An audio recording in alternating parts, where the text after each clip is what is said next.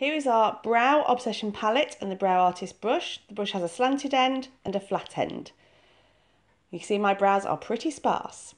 So in the palette you get 2 powders, a setting gel and 2 highlighters. So take the slanted end of your brush and use the darkest shade out of the palette to create the outline of your brows. I do the underneath first, followed by the top.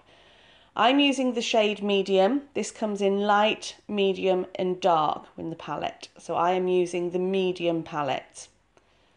So once you have created that outline, take the lightest of the 2 powders and start to fill your brows in, working from the outside in. When you've completed this step, if your brows are a little bit unruly, use a little bit of the setting gel to keep them into place. Once you've finished with your brows, take the flat end of your brush and the pink highlighter and just run that under that brow. I tend to use my brush and then I blend it with my finger.